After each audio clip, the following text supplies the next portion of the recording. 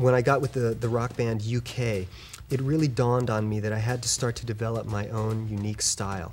And so I really set out to start to change my drum kit and find some sounds that were unique and that weren't necessarily what everybody else was using. And to start to develop whatever you want to call them, Bozzio-isms or little licks that I found that were personal to me, that were my, little trademark modes of expression.